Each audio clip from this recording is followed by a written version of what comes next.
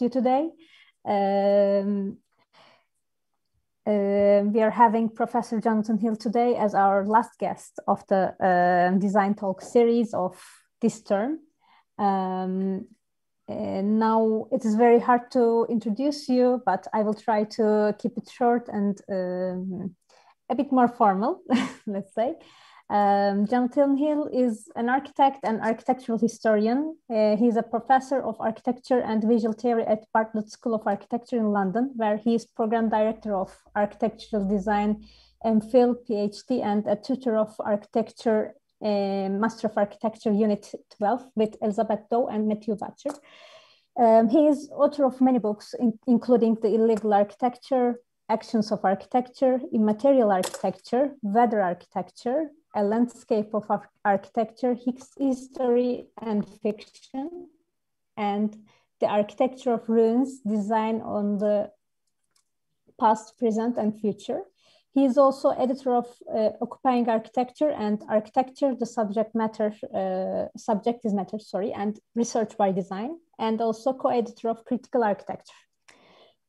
Today's lecture is called Designs on History. I believe it will be based on his current research. I'm not quite sure, but there might be a new book of his coming this year about the same topic. So we are very excited to hear it from you. His research influenced many researchers today in the field of architectural design, and I believe in this, everyone in this room is very excited to hear your lecture. So now we will have the presentation, and it will be followed up by a discussion session. Thank you so much for joining us tonight. We are looking forward to the lecture. Now I will leave it to you from here. Thank you very much. Thank you very much for that really nice introduction. And it's a pleasure to be here today. What I'm going to talk about is sort of design research, and I'm going to sort of set that into a sort of context, both in my own work, research and teaching, but it's in a sort of wider context as well. And I'm going to sort of explain really how I came to be interested in the subject. And one of the things, I suppose, was that I did my professional degree at the Architectural Association and finished in the early 80s in London. And I was really struck by when the AA, it was a very good time for the AA. It was a really fascinating school, lots of interesting people teaching there and studying there. But one of the things that struck me was that at the those of you who might have been to the AA know that it's in a series of Georgian houses in a very beautiful square in London. And every year at that time, all the results at the end of the year were put up on the wall and listing everybody who'd sort of passed and their awards. And then virtually everybody had beside their name had an asterisk. And if you looked down at the bottom of the page on the sheet, and the asterisk said, subject to completion of history and theory dissertation. And this was a very strange thing, though. The AA was a very competitive school. There was lots of pressure to do well, but all the emphasis was on design and to some extent technology, and not on history and theory. And many people actually completed their history and theory dissertation years after finishing at the AA. And I thought this was quite strange at the time, because one of the things that the AA had an amazing book collection, and it also had and still has one of the best architectural bookshops in London. And at that time, it was in the basement of the entrance. And if you went into that bookshop, one of the things that struck you was that you saw lots of books by AA staff. And one of the things that when Alvin Barsky was chair of the AA, one of the things he did was to set up an AA publications publishing house. And so it was rather strange. I thought on the AA at that time didn't recognize the importance of the conjunction of designing and writing for their students, but it did recognize it for their staff, because all these books that, you know, Daniel Liebeskind at the time, Rem Koolhaas, many other people, they were all written, they were combining projects and texts, and they were about the conjunction of writing and drawing. And this really struck me at the time. And it was always an interest of mine to develop this conjunction, this creative relationship between writing and designing. And at the Bartlett, one of the things I do is I direct the architectural design PhD program. And the architectural design PhD program was actually developed in the mid-1990s. So it's been going for quite a while now. And the idea to start this program really began a few years earlier. And for me, it really began with seeing that, being at the AA and thinking about this creative conjunction, the possibility of this creative conjunction of writing and designing. And we were fortunate at the Bartlett and at UCL and at the University of London that time that people could recognize the value and the potential of an architect design PhD. And I was at the time actually full-time at the Bartlett, and I was running the undergraduate program and the master's design studio. And the PhD program began, it was a very small, it began with myself and two other colleagues, Yoye Manalapulu and Penelope Haralambadu. We were all teaching at the school. We were the three students, and our supervisor was Professor Phil Tabor, who was then director of the school. And so it had this very intimate, interesting relationship. And we thought that really it was sort of ethical to, rather than announce the program of an architect design PhD, to actually test it out on ourselves. And so we decided we wouldn't advertise it externally beyond the three of us until one of us had finished. And always the intention would be that I would be the guinea pig for it, and it would be tested out on me first. And I completed it in 2000. And then at that point, I then took over running the program. And we felt once somebody had passed it, we then thought we could then promote it beyond UCL and beyond to students who would want to pursue it. And to give you a little bit of a context, the first PhD in creative writing in the UK was actually, I think, completed in 1994 at the University of East Anglia. And that was basically consisted of a novel and a commentary on a novel. There've been a number of art and practice-based PhD programs at other universities, but we were the first architecture program of this kind in the UK. And as far as we're aware, we're the first with a graduating student anywhere internationally. And some doctoral programs define themselves as different from the traditional PhD. But we always wanted to emphasize that ours is a PhD within the mold of what you expect a PhD to be in the UK. And the only really significant difference is that while the traditional PhD is purely written, the architectural design PhD combines a project and a text that share a research theme and have a productive relationship. And as I'm going to be talking today, some of the work I'm going to be showing is by current and past students. And this image is actually one of Ifeanyi Lianyi, who is in sort of the final year of her PhD now, who's also teaching at the Bartlett.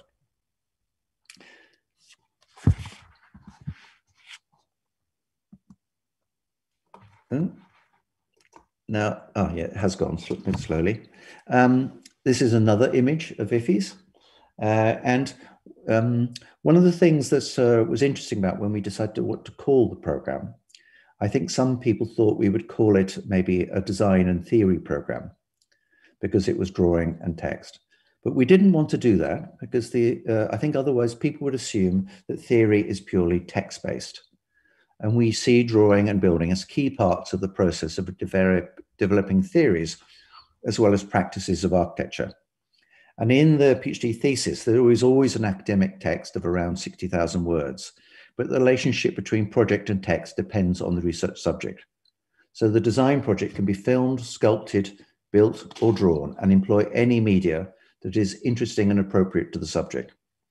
And actually, Iffy is writing, she's interested in the idea of the architectural storyteller, and she's writing and drawing architectural fairy tales. And consequently, one of the things that happens is that the architectural design PhD students often create a thesis that integrates a number of ways of working. And I think if you produce a singular piece of work with one type of output, you maybe tend to have a singular idea of authorship. But if you work between media, as you do with the architectural design PhD, you need to realize and even conceptualize your place within that process.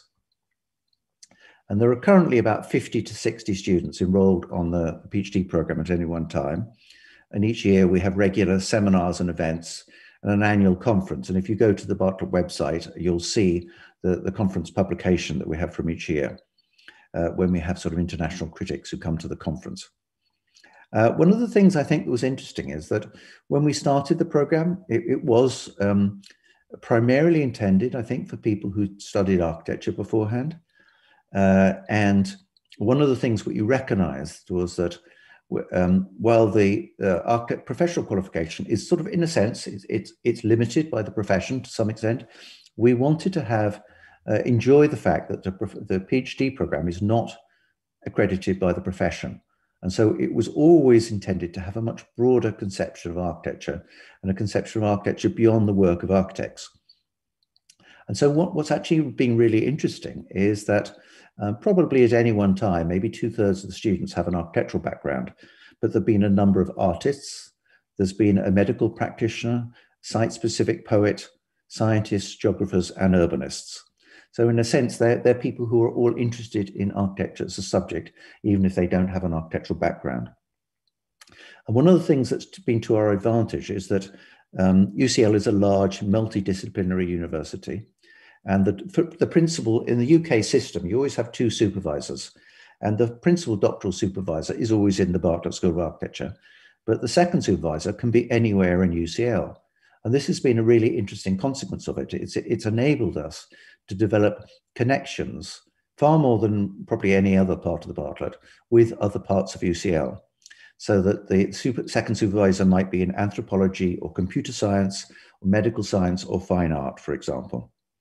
And our intention has always been that the doctoral subjects and supervisions should be as broad as the discipline of architecture. And we've wanted to connect research to related disciplines to foster productive and rewarding collaborations. And also within the Bartlett, there's a long-standing connection with the Architectural History and Theory program, which was founded before our program. And actually, as far as we can tell, the first Architectural History and Theory PhD at the Bartlett was actually Charles Jenk's book, Modern Movements, which was supervised by Raina Ballon. Now, as well as being an architect, I'm also an architectural historian. And so I'm going to try to sort of connect the architectural design doctorate to the history of architecture and design research. And I think in contemporary discourse and practice, it's quite familiar to discuss design research as if it is new to architecture. And we have actually taken the opposite strategy. And it's a very important aspect of my work is to try to sort of always look historically at contemporary conditions. And I think if you look at the history of the architect, the architect design PhD is a comparatively new qualification, but actually its methods and means are not. And you could say that they've been invaluable to the architect for over 500 years. And the history of design is independent with the history of drawing. And the term design actually derives from the Italian disegno, which means drawing, but crucially associates drawing a line with drawing forth an idea.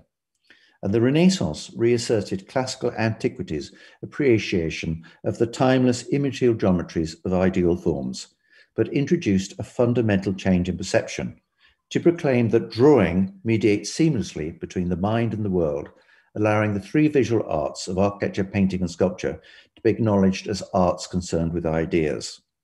So actually the command of drawing, not building, transformed the architect's status, establishing the influential myth that architecture results from individual artistic creation, not the accumulated knowledge of a construction team. Now, if you think about that, each of the disciplines or the practices of painting, sculpture, and architecture, they all acquired their new status due to, at the same time, due to this increased status being given to drawing, and drawing being associated with ideas and the bringing forth of ideas. But in contrast to the architectural drawing, which is seen in relation to other drawings in a building, the painting and sculpture are unique, and they can thus appear closer to the world of ideas and further from the material world. And the architectural drawing depends on two related but distinct concepts. One indicates that drawing is an intellectual artistic activity distant from the grubby materiality of construction, and the other emphasizes the architect's mastery of the collaborative building process. And crucially, creativity as well as confusion has arisen from this contradiction. And this is actually an image from Palladio's 4 books. In 1563, this book, obviously the 4 books, was published in 1570. And in 1563, the painter and architect Giorgio Vasari founded the first art academy, which was called the Accademia del Disegno in Florence.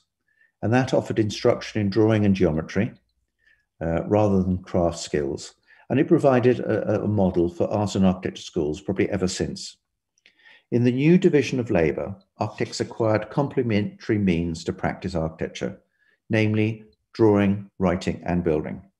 And to affirm their advanced status, architects began to theorize architecture both for themselves and for their patrons, ensuring that the authored book became more valuable to architects than to painters and sculptors, whose artistic status was more secure and means to acquire and complete commissions less demanding. And I think this is one of the things that has allowed us to develop the architectural design PhD, because it taps into this 500-year tradition of the architectural book. And in a way, the architectural book is the model for a PhD thesis in architecture.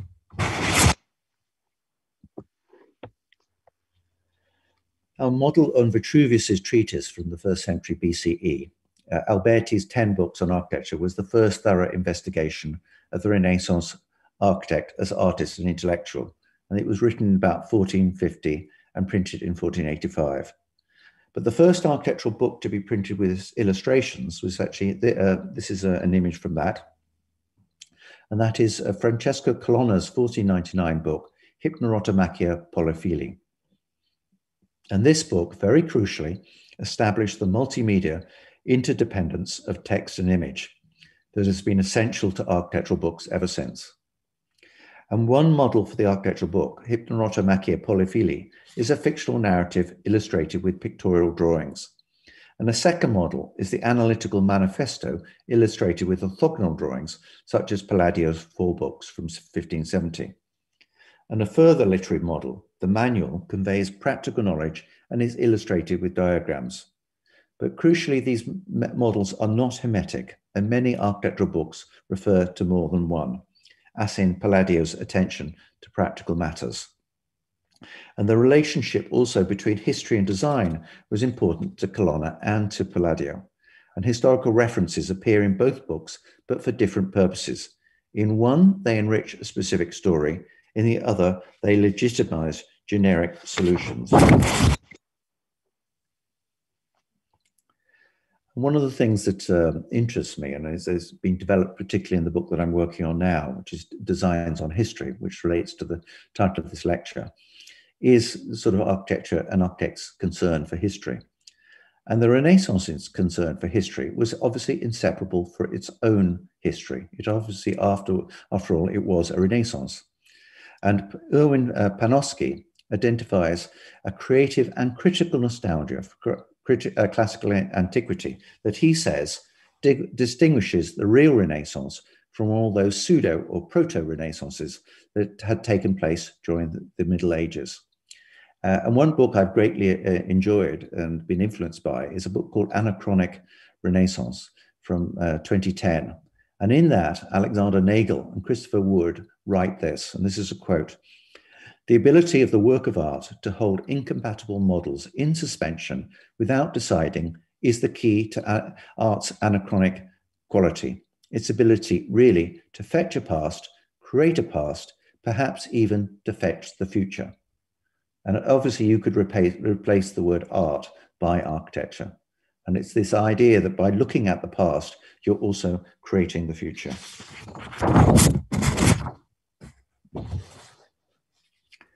One of my most pleasurable times doing research, obviously it's very lovely to get access to archives. And this is actually an image from William Kent, who was a very influential English architect of the early 18th century. And his sketchbook is held in the Bodleian Library in Oxford.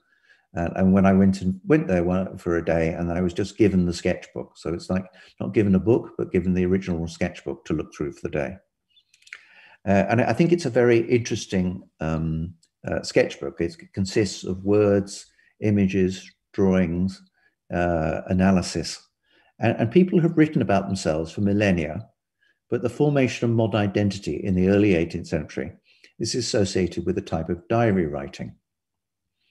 And Michel Foucault rather evocatively describes this type of diary writing as a technology of the self, by which he means the process of self-examination by which moral character and behavior are constructed and reimagined. And objectivity may be an aspiration, but no diary is entirely truthful, and the diarist cannot fail to edit and reinvent life while reflecting upon it, altering the past as well as influencing the future. And when I read Foucault's text on the technology of the self, I started to think about how this has very strong parallels to design. And we could say that equivalent to a visual, textual, and spatial diary, the process of design from one drawing to the next iteration and from one project to another is itself an autobiographical technology of the self, formulating a design ethos for an individual all in a studio. And often a design does not get built, and an architect must be persuasive to see that it does. And sometimes building is not the best means to explore architectural ideas. Consequently, influential architects tend to write, draw, publish, and talk, as well as build. And Palladio is a notable early exponent of this tradition. Le Corbusier, Arata Isozaki, Alison Smithson, and Rem Koolhaas are later exemplars. And the relations between the drawing, text, and building are multi-directional. For example, drawing may lead to building, writing may lead to drawing, or building may lead to writing and drawing. And if each of us here was to list the architectural works that inspire us, some would be drawings, some would be texts, and others would be buildings either visited or described in drawings and texts. An interdependent, multi-directional web of influences, drawing, writing, and building, have together stimulated architects' creative development for over 500 years.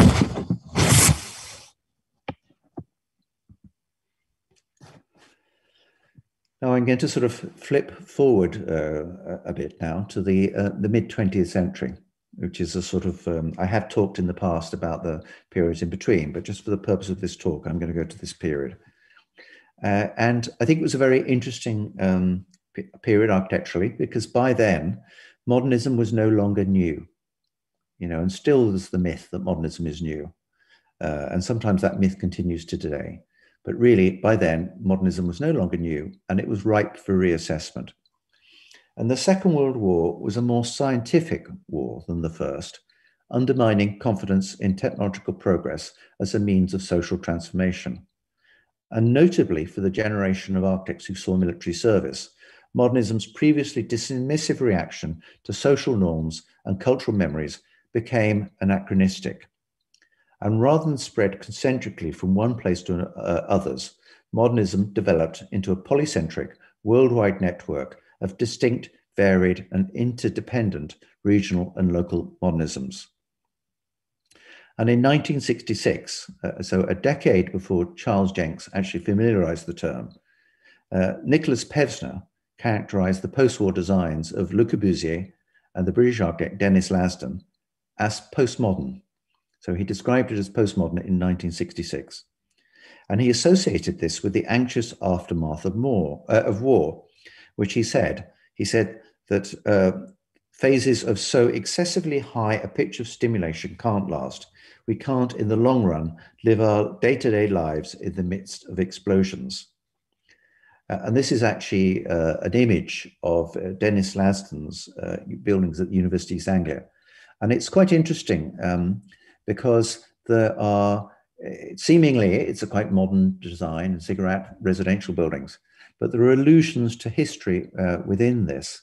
For example, Richard Einzig and the photographer and Dennis Lasdon actually composed this photograph to recall the 17th century paintings of Claude Lorraine, with a sort of overhanging tree and branches to the left. And I'd say it's not really accurate to describe Lasdon or Le Corbusier's post-war buildings as modern or postmodern. I think it's more accurate to categorize them as simultaneously pre-modern, modern, and postmodern.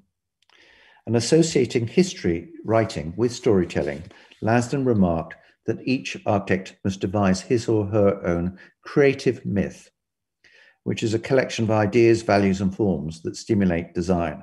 And I think it's a very nice phrase, this, the creative myth. And I think any creative person does need that. And he also wrote that myth that he's using the term in the way that doesn't necessarily mean that myth is unreal. It might be very, very real. And Lasdon concluded, and he said, "My own myth engages with history."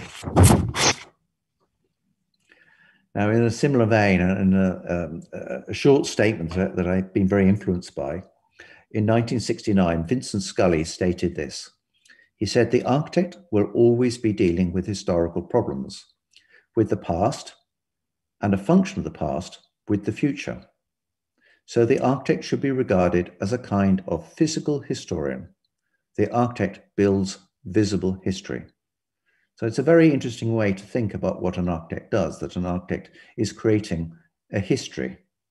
And history is, of course, an interpretation of the past in the present, which alludes also to the future. And I'd say that the architect is a historian twice over, as a designer of buildings and as an author of books.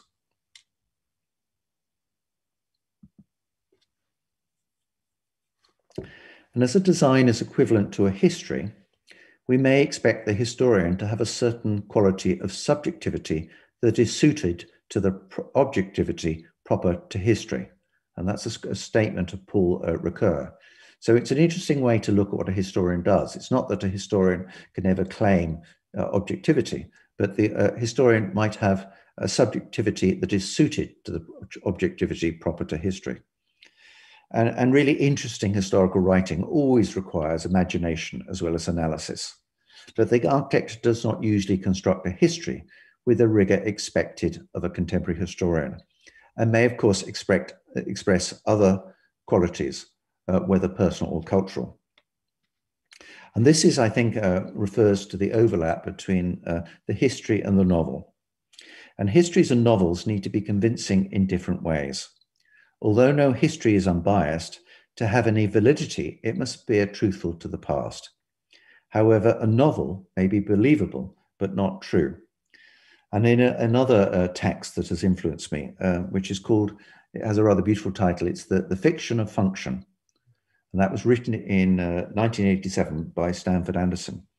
And in that essay, Anderson emphasizes that there was no coherent theorization of functionalism in the early 20th century, and little indication that it was rigorously applied to design. Instead, he argues, and this is a quote, "Modern architecture, more than at any other time, emphasized stories about fiction." And I think it makes you look at early 20th century architecture in a different way. They were not maybe creating functional buildings, they were creating buildings that told stories about function. And this is actually an image, another image from a current PhD student, Aisling O'Carroll. It's her work, and she's sort of interested. She's an architect who then became a landscape architect, and she is studying the 19th century landscape architect, Viollet-le-Duc, both critically and sort of constructively, and pushing forward the idea that reconstruction can be a practice of design. And I'd say from what I've read and understood about the origins of the novel and the origins of histories, that maybe the architect can be seen as a physical novelist as well as a physical historian. Like a history, a design is a reinterpretation of the past in the present. And equally, a design is equivalent to a fiction, convincing users to suspend disbelief. We expect a history or a novel to be written in words, but they can also be delineated in drawing cast in concrete, or seeded in soil. And while a prospect of the future is implicit in many histories and novels, it is explicit in many designs. And some architects conceive for the present, some imagine for a mythical past, while others design for a future time and place. Alternatively, an architect can envisage the past, the present, and the future in a single architecture. And creative architects have often looked to the past to imagine the future, studying an earlier architecture to selectively appropriate and transform it for the present. And in many eras, the most fruitful architectural innovations have occurred when ideas and forms have migrated from one time and place to another by a translation process that is inventive as the initial conception. Therefore, a design can be specific to a time and a place and a compound of other times and places. And this is actually an image of, this is an image where Aisling exhibited in this exhibition in Copenhagen only about a year and a half ago, but in that beautiful time when we could actually travel to places and meet people. It seems such a long time ago, doesn't it? So I would argue that 21st century architects should appreciate the shock of the old as well as the shock of the new. And there's obviously lots of discussions about newness in architecture. And to ask what is new involves other questions. Why is it new? How is it new? And where is it new? In William Gibson's memorable statement, the future is already here. It's just not very evenly distributed. And to understand what is new, we need to consider the present, the past, and maybe even the future. Therefore, we need to think historically. Defining something as new is an inherently historical act because it requires an awareness of what is old. And a concern for innovation need not reject the past, and sometimes the old is more radical than the new. In many disciplines today, a number of practices and procedures of differing ages remain relevant and stimulating. And the result is an interdependent network of diverse, new and old models of architectural authorship that exist alongside each other or in conjunction, not simply because they are useful, but because they have social and cultural value. Studying the history of practice, as well as the history of architecture, allows us to appreciate that architecture is not only made by architects, and the contemporary relevance of interdisciplinary research, which occurs within and between disciplines, indicates that the profession is but one model of practice and implies that a combination of past and future models may be more rewarding. And in this sense, this is one of the things I think I've discovered along the way, is that how the architectural design doctorate, one of its purposes, is to consider alternative models of architectural practice that either might expand or even question and challenge the profession. So to sort of conclude this talk, I'm going to briefly talk about some of the work of students who graduated from the Bartlett Architect Design PhD program to give you an idea of the range of the subjects and methods employed. And one of the things that was important is that from the very beginning, there was a discussion about the regulations of the PhD. And in UCL, the maximum number of words for a PhD thesis is 100,000 words. And there was some assumption that we might change that. And deliberately, we didn't change it because we could perceive a PhD which was purely written. And very soon that actually did really happen. Because it is quite possible, just as easy to design through words as it is through drawings. And one example is the doctoral thesis by Kristin Kreider. And Kristin is a site-specific poet, and all of her work consisted of words, but they were different types of words. Some are words that you might associate with poetry, some with critical analysis, while others combine the two. And Kristin used to run a practice-based PhD program at Goldsmiths, and now is a professor and head of the Ruskin School of Art at Oxford University.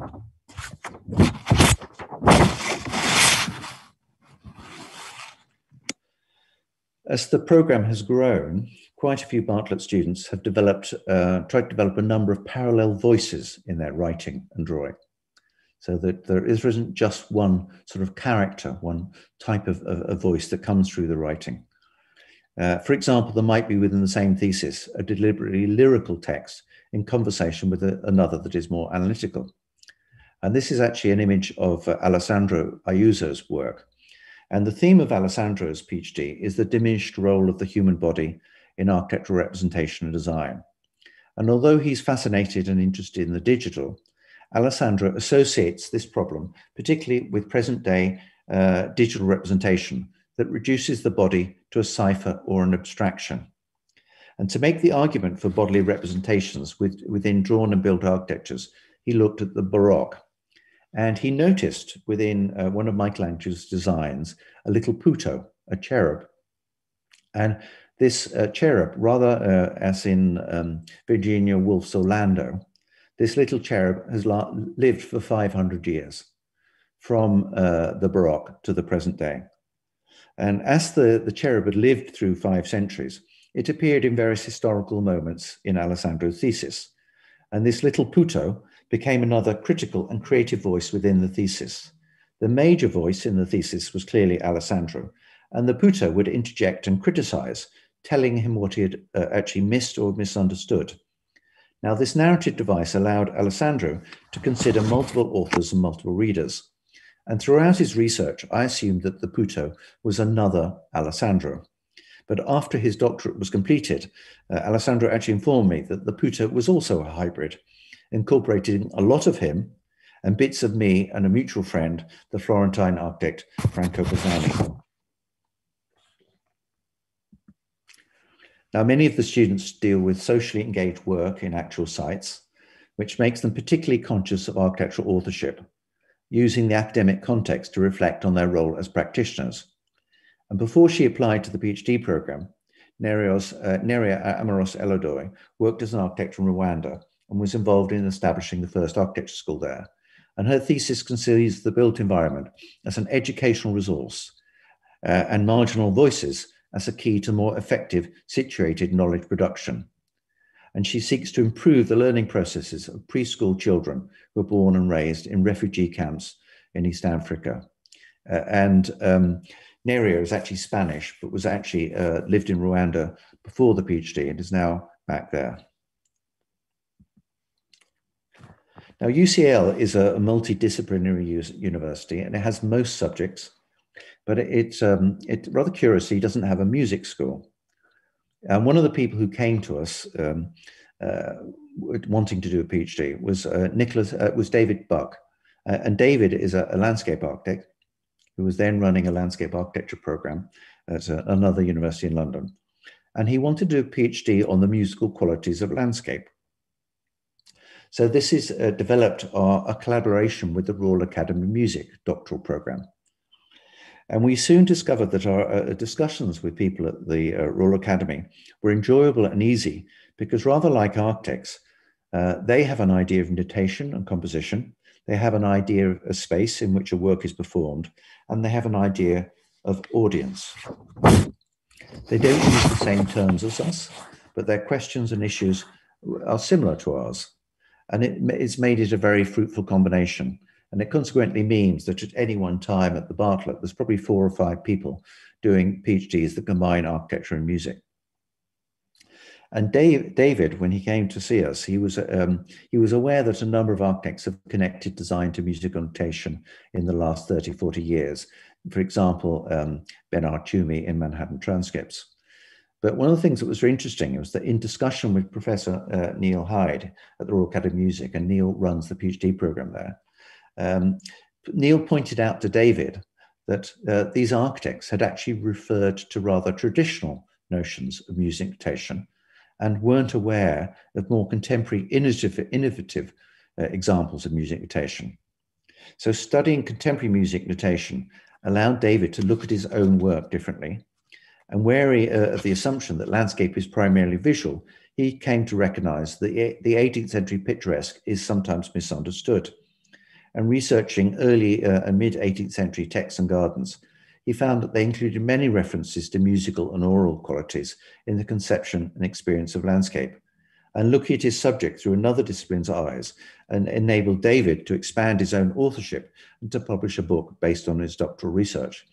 And one of the very nice consequences for David was that when this book came out on BBC Radio 3, there's a number of, there's one particular weekly radio program where there's always a discussion on that program. And they actually contacted David, and that week's program for about an hour, the subject of the program was actually David's book. And David, with a music composer and the presenter of the program, walked around the 18th century landscape at Chiswick House outside London and discussing the themes of the book.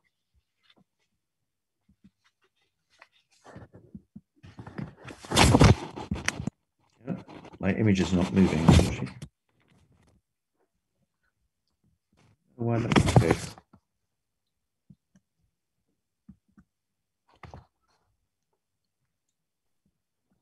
Unfortunately, my... maybe you can try to stop sharing and re-share. Sometimes it helps. I'll try that again. Thanks.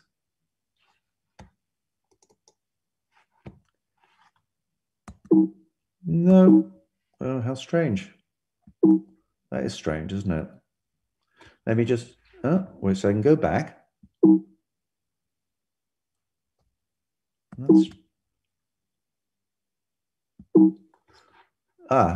Isn't that strange? It's now just flicking. Yes, your presentation is telling us to look back, not forward. I know. Reevaluate. Maybe you can completely turn off your presentation. I mean, not our connection, but whichever program you are using to opening it up. And I will try that. Yeah.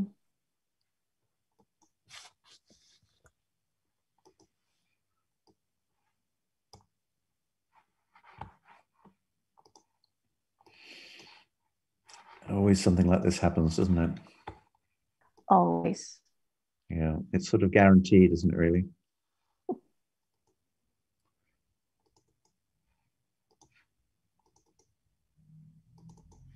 Let me try again. Okay.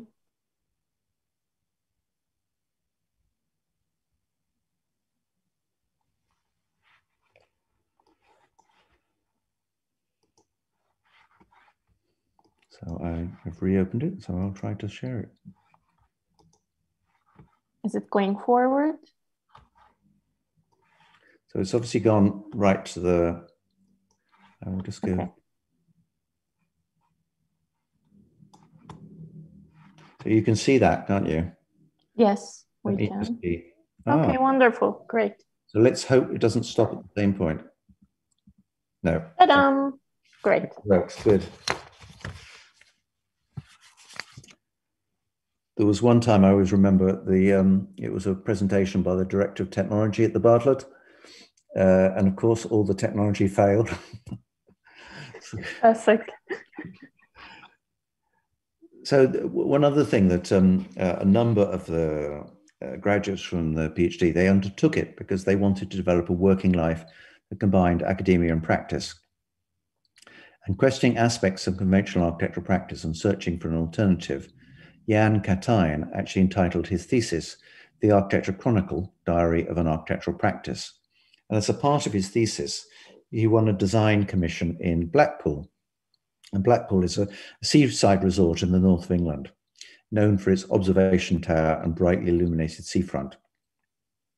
And when he actually sort of started to talk with the council, after he won this commission, they obviously assumed that he would want to choose a site right on the seafront. And instead, he said, no, he wanted to choose an ordinary street of 19th century terraced houses a mile from the seafront. And through his gentle and persuasive consultation, the residents agreed that their streetlights would be turned off for a week. During the Blackpool Illuminations, which is an annual festival of electric light, and emphasizing a keenly environmental agenda, Jan replaced all the streetlights with his own luminaires, which are made of reclaimed and discarded elements. And to generate light, the residents had to feed their new streetlights, and there would be one outside each house, and they had to feed them with organic household waste. And if they did that every day, they generated methane and thus illumination.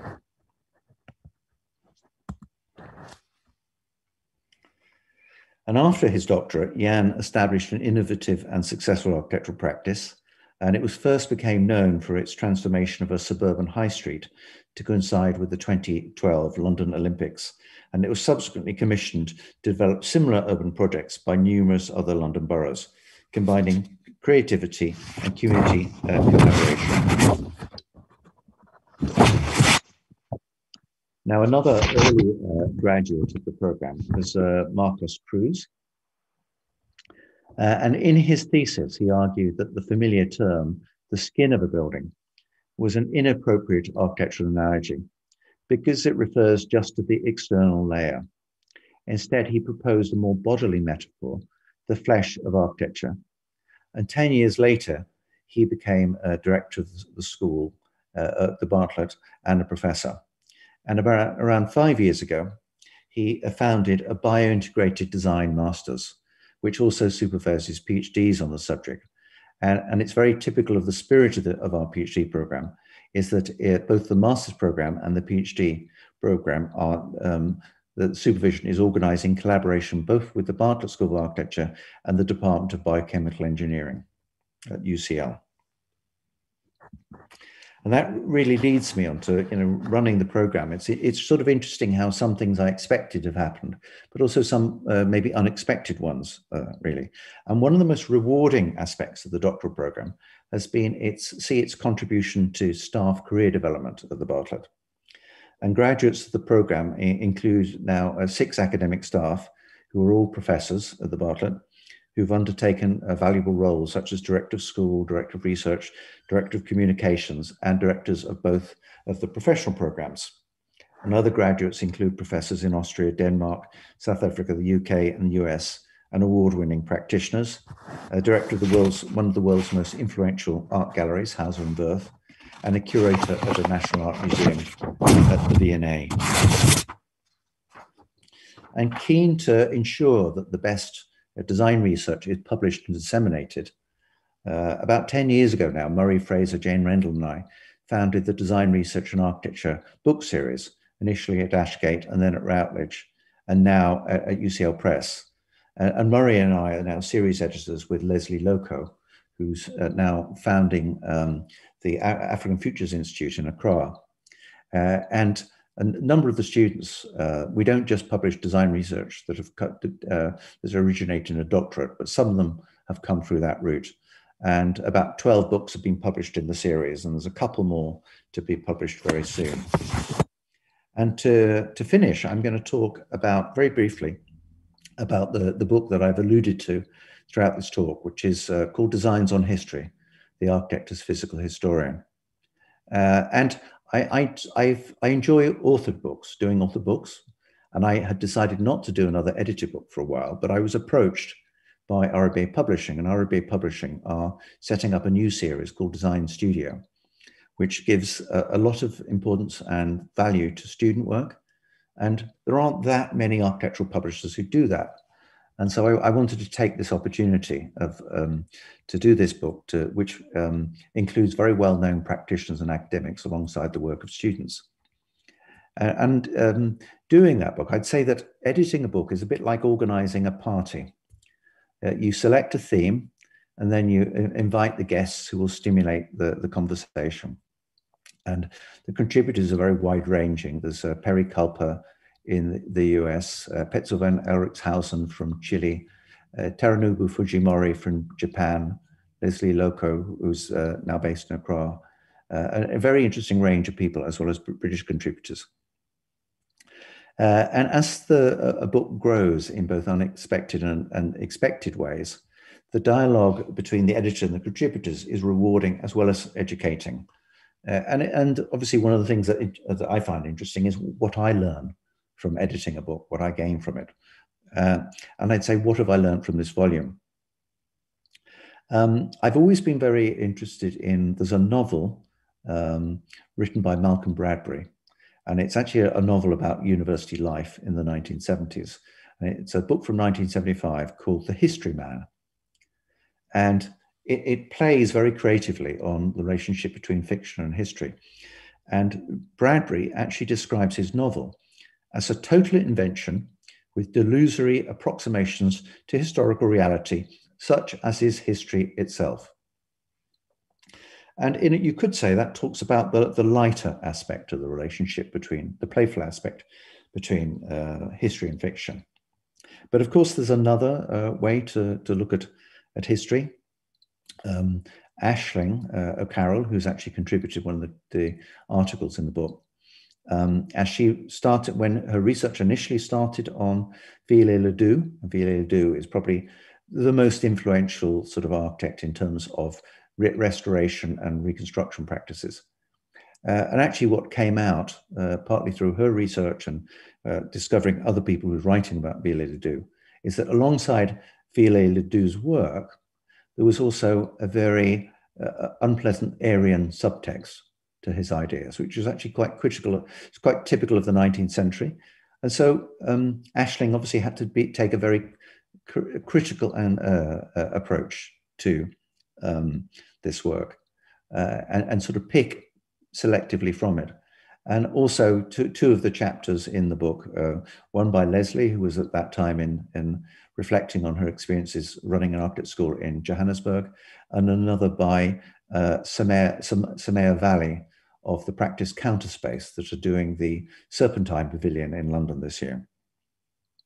And I think one of the things that really struck me from the various chapters is that one history may need to be categorically rejected in order to formulate another. Instead, selective appraisal may be fruitful. And alternatively, in a more constructive light, past ideas, forms, and practices and histories can be acknowledged as incomplete and ready to be revived, enriched, and expanded in the present. So I'd argue that combining investigation and imagination, the architect, as physical historian, has a responsibility to the future as well as the past. Thank you very much.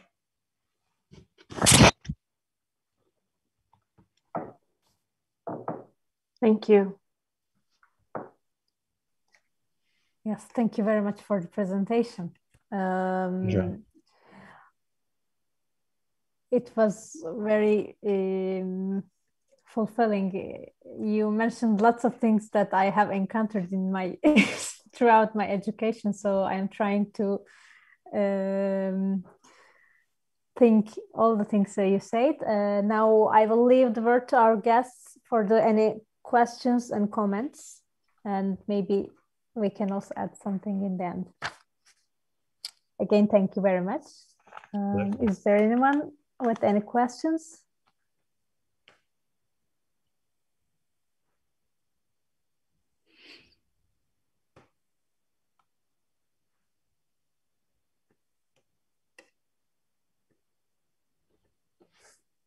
I might have a question. Hello, my name is Sevgi. Well, first of all, it's a pleasure to listen to you. I mean, I've been reading most of your works throughout the, I don't know, 2 decades almost. And thank you for this talk. I actually have this question of to do with the individual authorship questions, which I know that you've been dealing with in other aspects of the practice, but you know, having these parallels between the role of PhD research in alternative practices. I mean, the role of PhD that could open it up in a way, and using all these drawing as a tool to kind of narrate and storytell and be a physical novelist, etc. Isn't there this still a stigma or dogma about individuality in like history writing and doctoral processes that is very much linked to the way how do you call it, in terms of building a career and finding these jobs in the schools, that kind of puts a lot of pressure in terms of how history is written or how PhDs are produced. So there's this, I mean, collectivity, there's a lot of openings in the practice of PhD, obviously. Now we can talk about the role of drawings and research in a more open-minded way, but there's still that dogma about individuality. I know you also addressed other ways of authorship you know, as the role of the author being explored through different relationships that can be built through the act of writing. But still, I think there's this difficulty that we still have to deal with. I don't know what you think about that. It's an interesting question related to a PhD, because, you know, certainly in the UK, a PhD is individual work. You know, it's and it'd be very interesting for somebody to try to do a collaborative PhD, for example.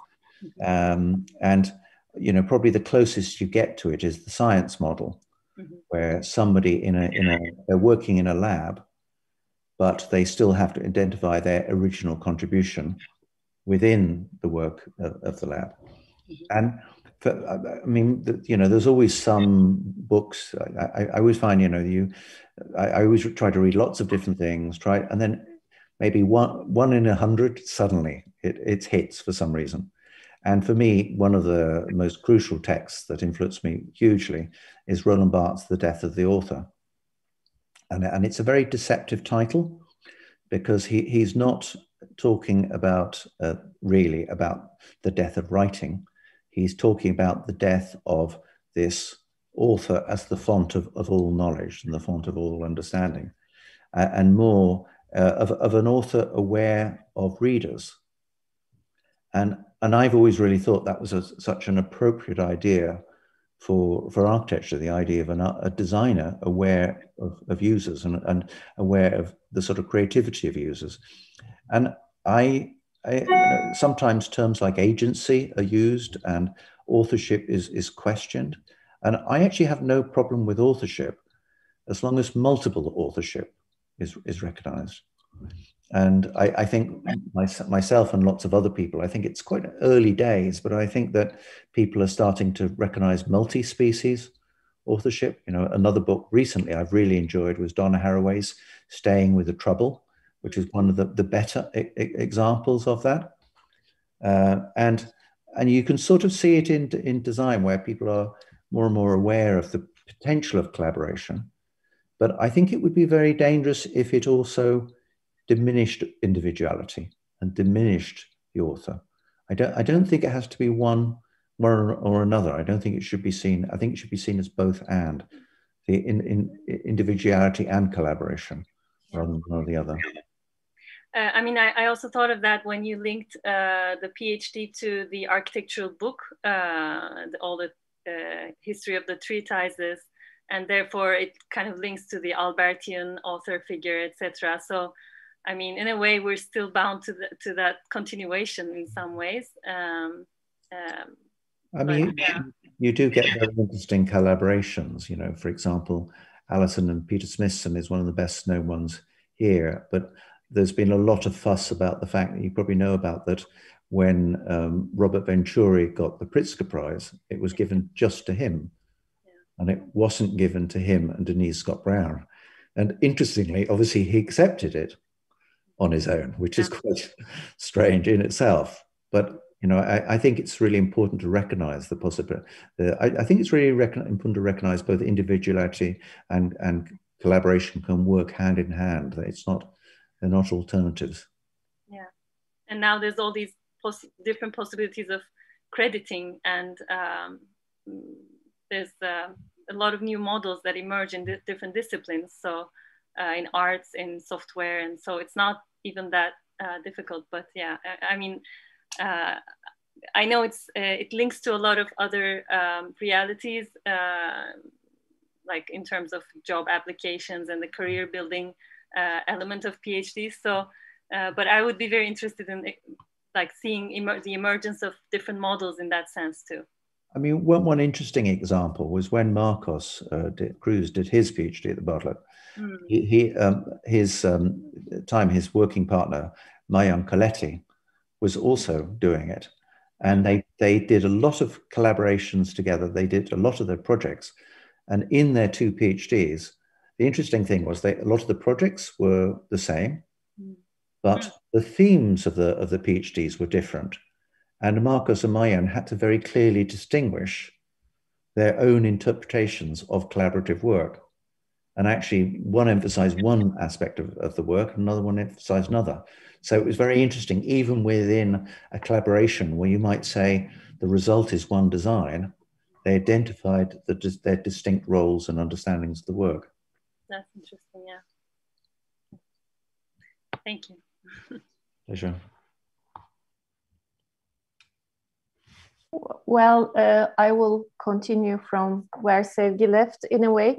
The part that was very exciting and also a little bit confusing for me was in relation to the parallel voices in the writing that you mentioned, how mixing lyrical text with analytic work can come together, because it brings back all the sayings from my advisors from the past regarding all theses can be turned into a book, but not all books are thesis and therefore research, especially all those issues related to showing to your audience that when they follow your steps, they can reach the same results as you. This is a responsibility in the thesis, but not a responsibility in writing a book, because you can clearly create your opinions. Of course, the example you have given was very, very interesting, and it's not an opinion, and it's a critical voice that is showing up, for example, in this case. But I was wondering, as, for example, committee members, when you come up with suggestions as such, do you have arguments amongst each other? What constitutes a PhD work versus, is there a line between the book and the thesis for you, or they are all the same? They tend to be slightly different, but we sort of, I certainly encourage people to think of the thesis as a book. And some people's thesis, then it does get published as a book, but it still has a significant transformation in it. Other ones much less so. I mean, my PhD was published as a book called Actions of Architecture. That is pretty much my PhD. It doesn't have that much adjustment in it. And I think that's probably more the case these days. I mean, there's a friend of mine who's an academic in Berkeley and in the US, and we were talking about it one time and saying about, the idea that once that the PhD would go on a shelf in a library, and that was it. That was its destination. I think there is more of an understanding that PhDs were going to lead to books. And I sort of think that's also reasonable, because it's about getting ideas out into the world and the dissemination of ideas. And I think if somebody is aware of their thesis potentially becoming a book with some less or more adjustment, I think they're very much thinking about who will read it, what their audience is. And PhD is a very interesting thing, because they have to be specialized and talk to somebody with specialized knowledge. But for example, whenever I write, I really have in my mind one of my master's students. I'm sort of writing for them in a sense. And I'm always thinking about their level of knowledge and understanding. And a bright person who might not know all the references, but if I put in the right way, they will understand, they'll be able to make those sort of connections. Yes, thank you. And in many ways, alternative architectural practices or alternative artistic practices that can be searched for or studied or scrutinized through these studies, PhD dissertations, create their own alternative formats and alternative methodologies in many ways. So it's really a reconstruction of many of the what can I say, established academic traditions, which is very refreshing in that respect. There was Phil, who was my PhD supervisor and your year in Pelopius. He always used to, when he thought that any of us was getting sort of too angsty about what we're doing, he'd smile at us and he'd say, "It's only a PhD." Okay, good to remember. He would get this back like, "What do you mean? What do you mean?" And the point he was trying to make, of course, was that a PhD is often, it's a foundation stone of a career, really. And it's any work should really, what part of its purpose is it leads to another piece of work. And in all my, if seeing all my books, if you read one of my books, you can sort of sometimes guess what the next book's going to be, because a sub theme in one book becomes a major theme in the next, really. Thank you very much.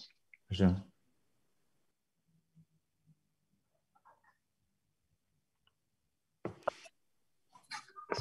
I have a question. I think it's quite related to this discussion. I was wondering about the first establishment of the PhD that you already mentioned in detail, that you and your friends, that you're all having the same approach, and you're kind of setting up this revolutionary academic environment in UCL. But then, I mean, I don't know, in Turkey, it's more like, I mean, I'm sure it's still the same in the world, but even though in the institution itself, I mean, in your department or in UCL, everyone agrees with this new approach of PhD. But then from people from other institutions, I mean, if you invite colleagues from other universities to discuss, like to do the seminars, etc., was that easy to, not to convince, but to discuss this new way of PhD with the other institutions as well? I don't know if I could make it clear, but. It was very interesting when we were developing the PhD and trying to get it established at UCL. And there were a couple of friends of mine who were at other universities in the UK at that time, who both sort of were interested in persuading their university to do a PhD like this. And they couldn't convince them. And I think one of the things that was to our advantage is that UCL it's a confident university. It's got a strong research tradition, and it's got many different types of PhD. So in a way, us saying to them, but look, there are all these different types of PhD. There's also the Slade, the art school that has their PhD program, is that they could sort of understand it, because they weren't just looking at it in the context of architecture or a particular subject area. They were looking at it across the whole university. And I think there was also luck involved, because the person at that time who was the head of the doctoral school of UCL was somebody called Leslie Aiello, who was an anthropologist. And so, she was an anthropologist who was head of this doctoral school. And for whatever reason, she completely understood why you'd have an architecture design PhD. And I think sometimes there's a bit of luck involved. Maybe if we had got a different person in charge, in power at that time, it might not have, and because she was supportive, it really helped to push things through.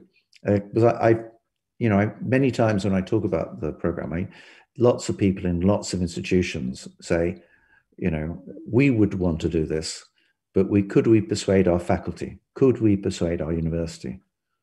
And I think that's a common problem, but particularly in a university that is more, like, for example, if it's just a technological university, then it's harder to get work established that doesn't fit that format. And I think it did help us that that UCL is very multidisciplinary.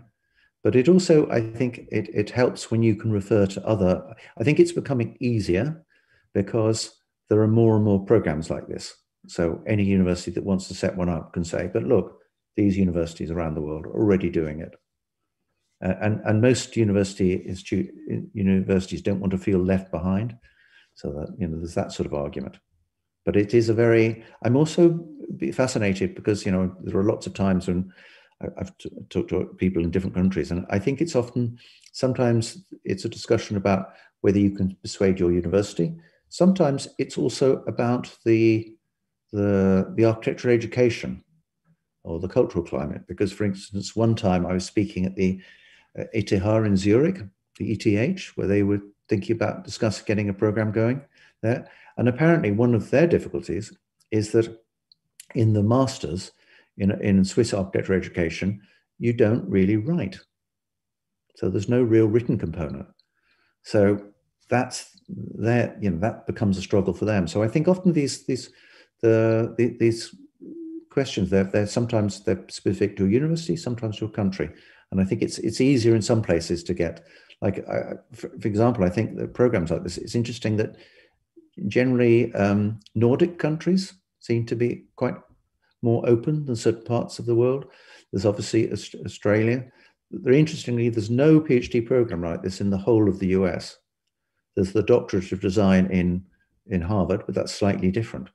So, and I think these issues are very, they're very, even though we think we live in a global world, in situations like this, you don't really. We don't really live in a global world. It's surprisingly parochial at times.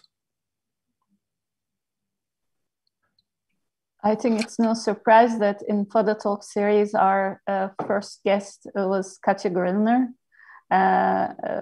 from a Nordic country. And also our second guest was Richard Blythe, even though he's teaching at Virginia Tech, he's from Australia. So basically, and now we have you.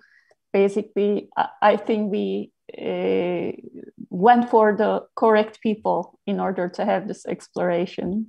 I know Richard was, I think he's going to try to develop that program at Virginia Tech. I know he said to me that was one of the reasons why Virginia Tech were very interested in him moving there. So hopefully that will happen. Yes. I have a rookie question, if you don't mind. Yeah, sure. I'm a master's student and I'm still at the very beginning of my academic research. And whenever I think of going beyond these research tools of architecture, what does my discipline give to me instead of, these conventional research methods? There's a shadow voice always in my head speaking that, well, your research should also be scientifically assessed. And at least in my university, architecture department in masters is connected to the science department, let's say. And I'm lost in between whenever I think both ends, like science and architecture design methods. And if ever your students have a similar doubts or questions, what advice would you give to them? I suppose that the difficulty is, I think it's very true that in many universities, there's the idea that the scientific research is research, particularly if the universities have a more scientific, technological leaning. But I think it's really important, and I say that's, I think, one of the things that has been to our advantage at UCL is it has a very big biomedicine and science side to it, but there are so many different subjects, and all those subjects have PhDs. And so it's been able for, and it's helped us because we've been able to say, but look at all these types of research. And I think it helps the master students as well, because they're part of a wider research culture. Sometimes I think, I'm sort of repeating what I said, but I think sometimes when you're in a more single subject university where it's science or it's art, then obviously there's one type of research that tends to become the model, and it becomes a little bit harder to explore other types.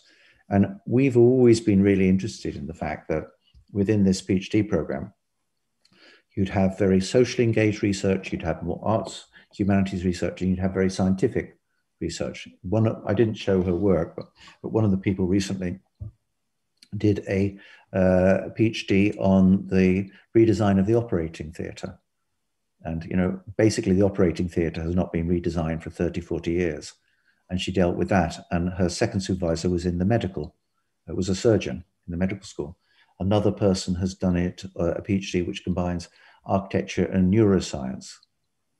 And the interesting thing is I've found generally the scientists at UCL are very open-minded. You know, they're actually really, and I think also it's to all of our advantage that most people are interested in architecture. You know, we found that if there's somebody who wants to have a second supervisor in neuroscience or medical science or wherever, and you go to them, they're generally really keen, actually. There was another supervisor we had recently, somebody in Hebrew studies. So I think, but I think sometimes institutions can be different to, you know, I think people in departments can be very, very open-minded. Sometimes institutions can be, they can get stuck in their own logic a little bit. Thank you. Yes, and I must say Iram is a master's student in one of the very well-established universities in our country, and we are very lucky to have her as one of our research assistants. And, you know, the master's programs belong to the graduate school, and this graduate school of sciences establishment, or at other times graduate school of social sciences, it becomes very harder to tweak the changes, the system in rather better established schools, universities in this country at least. But we'll see what we can do as a younger one. I shut up. Yes, I think Ozan, you are trying to say something. Thank you. First of all, I would like to thank you, Jonathan, for your presence, actually, because as Sevgi mentioned, I have been reading your books and your colleagues' works like Penelope and Yeoria and so on, the Bartlett stuff.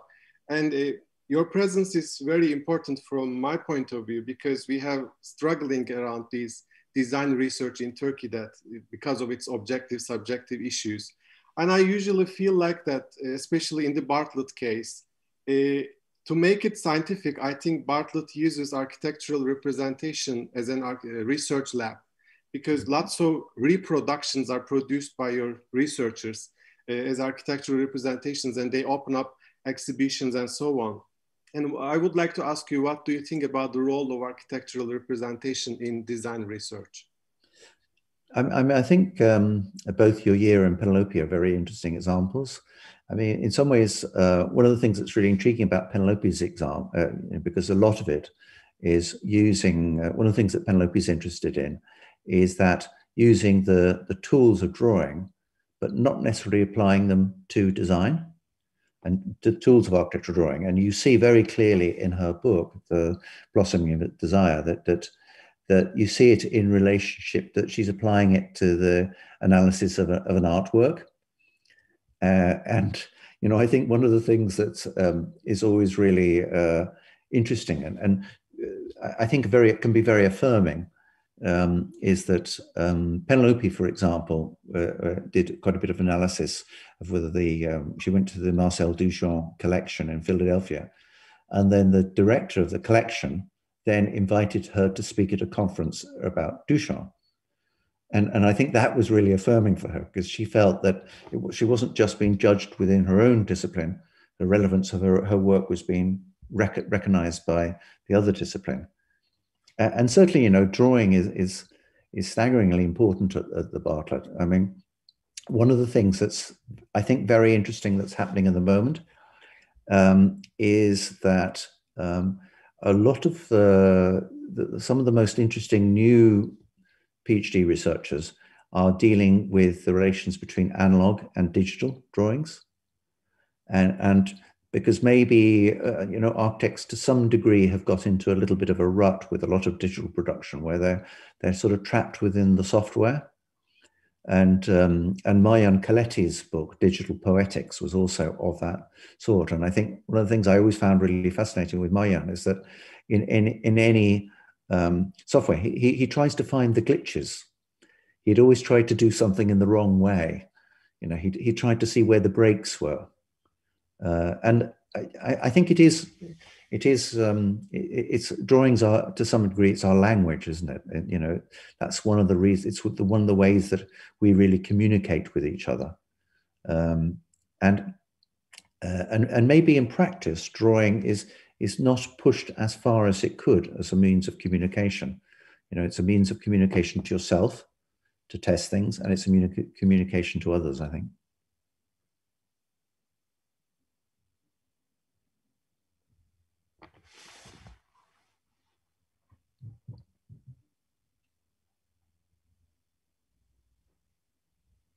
Are there any more questions?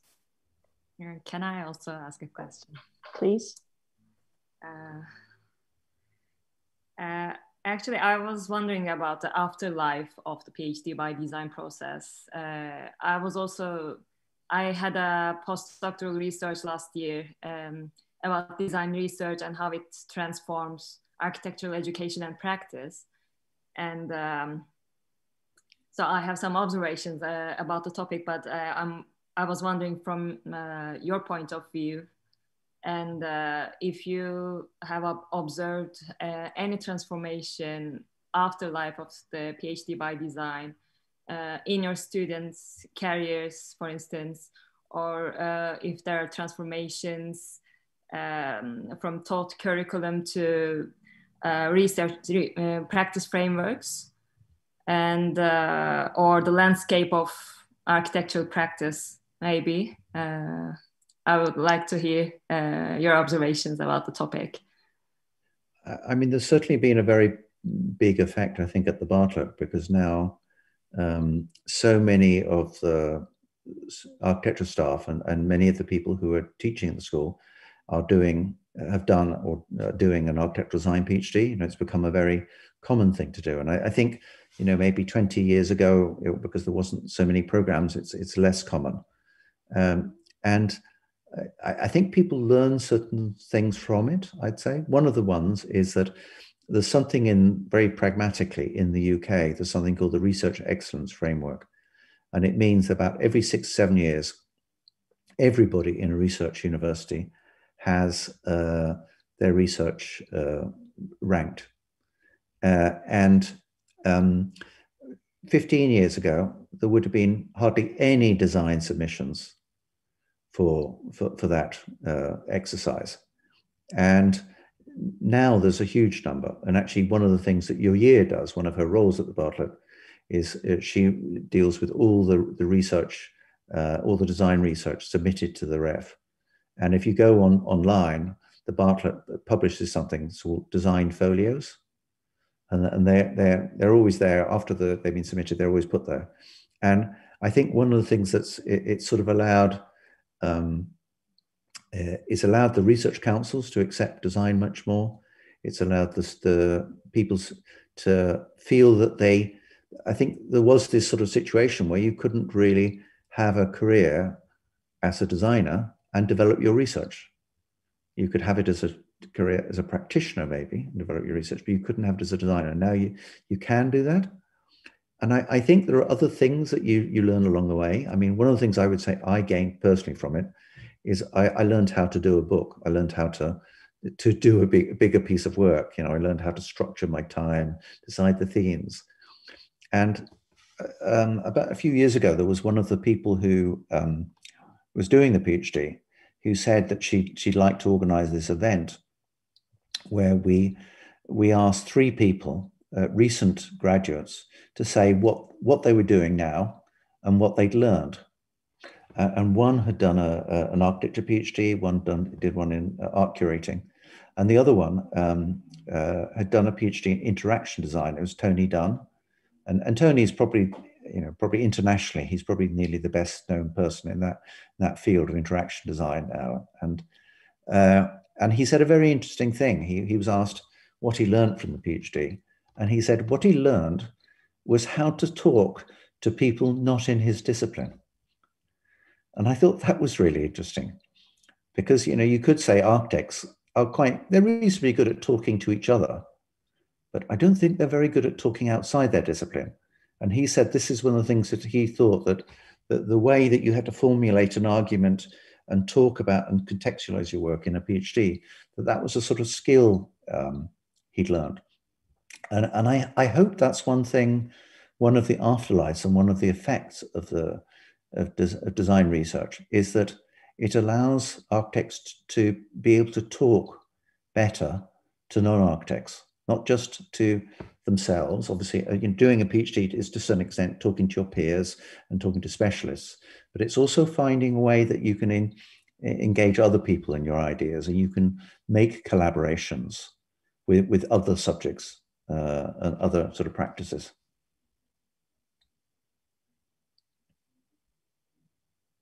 So I hope that answers your question. Thank you. So maybe I will add something. Again, thank you for the presentation. My question is also about questioning the institutional world of academia and the dilemma of architecture and sciences, maybe, because you are changing the way of research in architecture. You are trying to change the method, and I guess it involves lots of experimentation throughout the process also. So when I'm thinking about it within the sciences, it is very linked with the outer world and the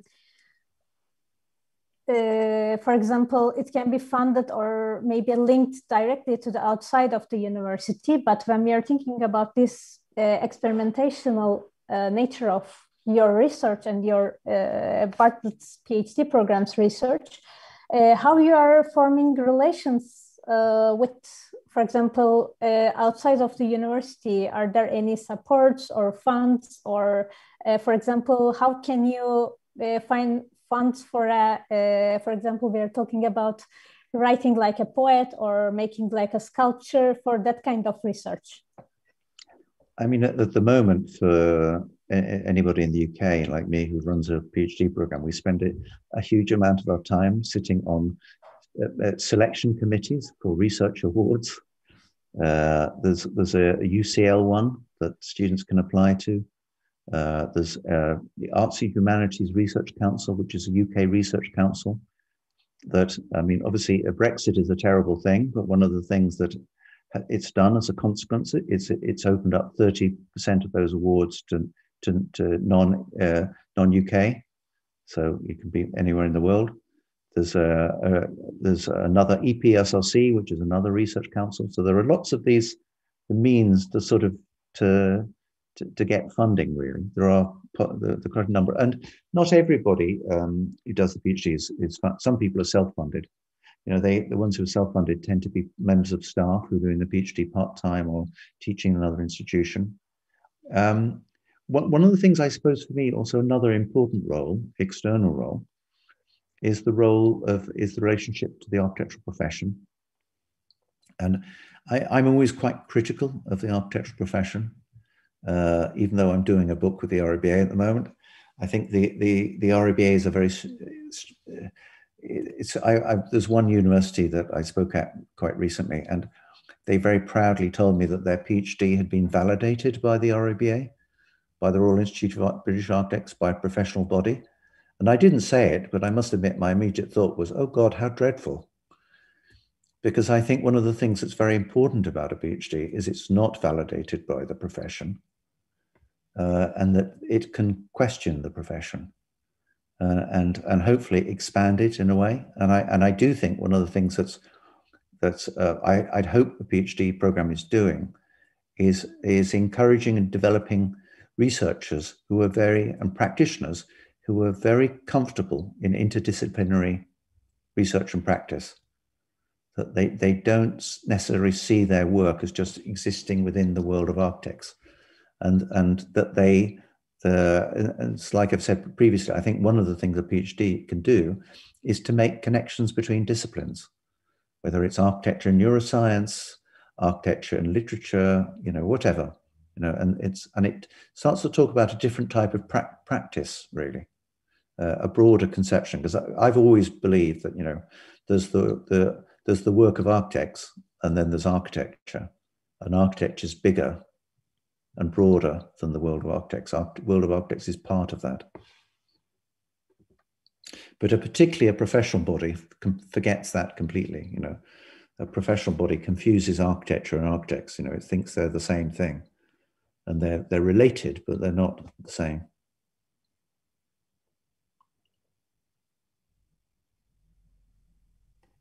Thank you very much.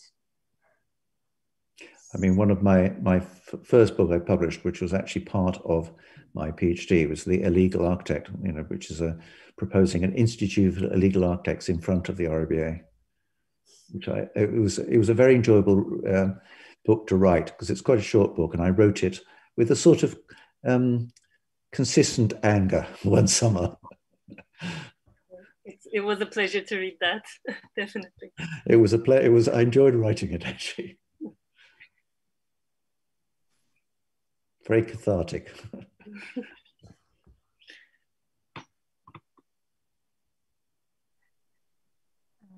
I think we don't have anyone who's asking anything or adding anything. I have a bit of a final question, if it's possible.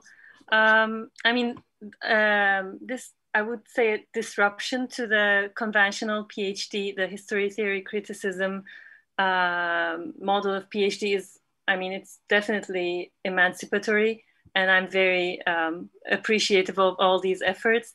But I mean, I'm also aware of all the criticism that comes mainly from the US, the colleagues, and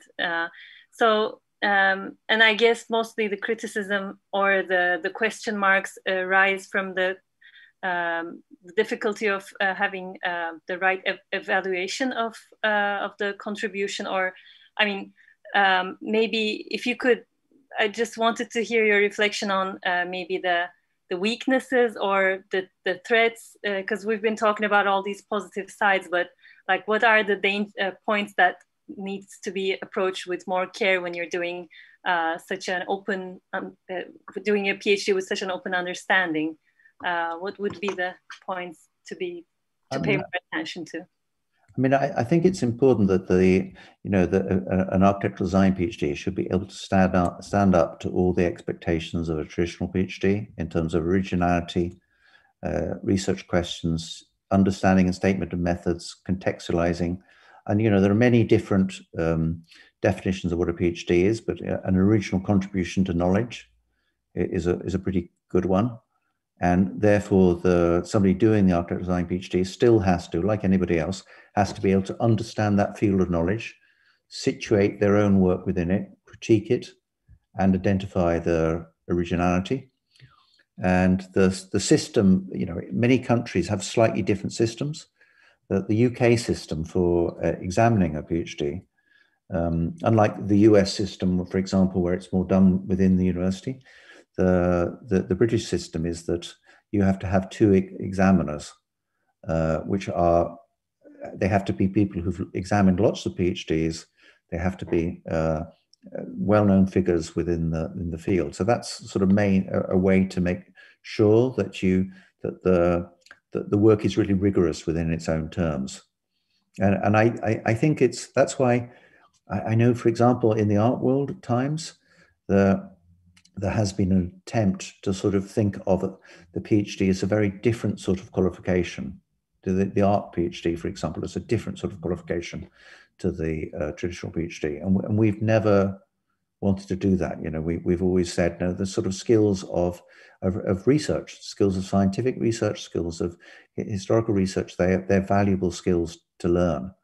You're just sort of, in a sense, combining them with design skills.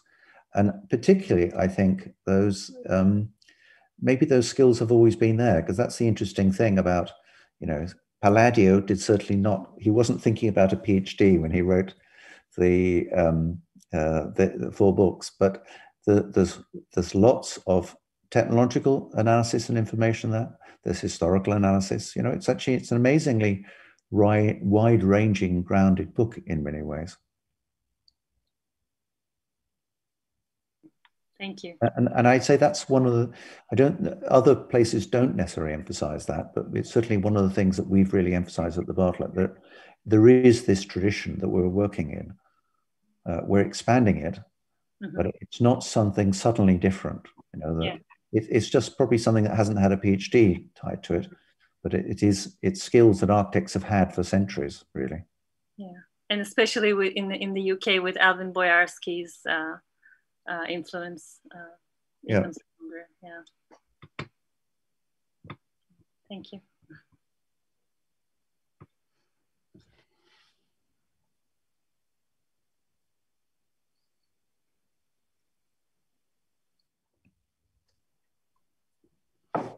Yes, Başak, I think we can thank Jonathan. Yes, I was waiting for any last words, but I think that's all.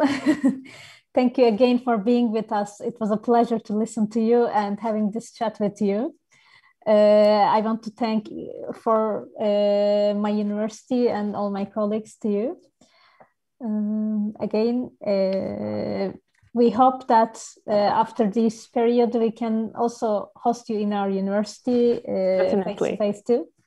I'd very much enjoy that. I hope to be able to see you and see your university and your school. It would be really nice to do that. Hopefully. We would love that, yes. And thank you. Thank you for inviting me, and thank you for all of you asking such interesting questions. It was very enjoyable. It was same for us. Thank you very much. Great. Lovely. Really nice to see you then. See you all. Take care. Have a nice evening. You too. Bye-bye.